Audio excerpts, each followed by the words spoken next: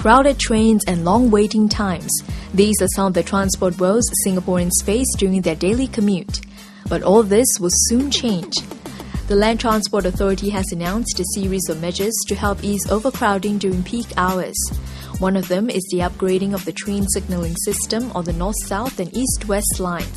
The upgrading program, which will start next year, will allow trains to run at intervals of 100 seconds at peak periods, compared with the existing intervals of 120 seconds. This means shorter waiting times for commuters and a 20% improvement to the existing capacity. Currently, MRT trains carry an average of 1,400 to 1,500 passengers during peak hours. But results can only be seen in 6 to 8 years' time. Given that the push towards public transport has started about 2 years ago, could the signalling system upgrade have come earlier? Because it's going to take another 6 years before the signalling system comes on board. Of course, if you ask that question, it could have.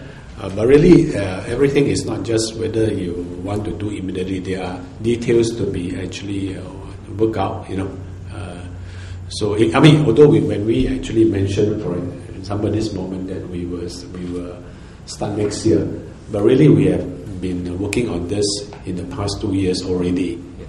Given that the upgrading of the signalling system is going to take 6 years, it's quite a long time.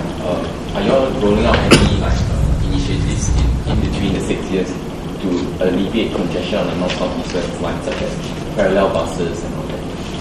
Well, I think this is something that LTA is always looking at, but we also recognize that parallel buses,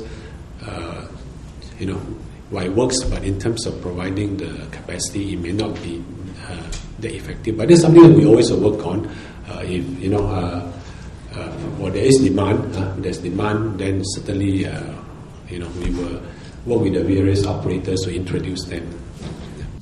In an earlier Straits Times report, eyebrows were raised when SMRT Chief Executive Officer and President Saw Pek Hwa commented that Singapore's MRT trains are still not at crush load capacity, meaning the trains are capable of holding more passengers than it's designed to carry, and it's a matter of choice whether commuters want to board the trains. This followed with angry comments from members of the public.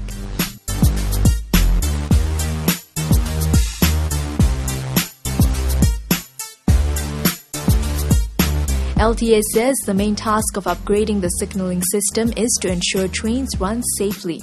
The current system has been operational since 1987, and due to obsolescence of components and parts, as well as the need for improvements in the performance, we will have to do the upgrading. The improvements will be that first you allow more trains to be injected into the system, therefore you will reduce the loading on the current system.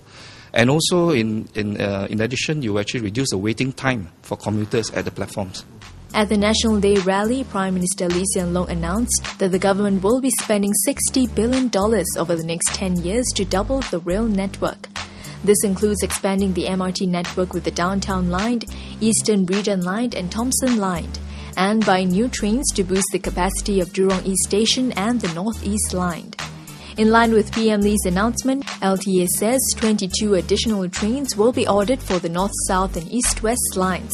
These trains will be progressively delivered by end 2011. For more on LTA's new measures, watch the next clip.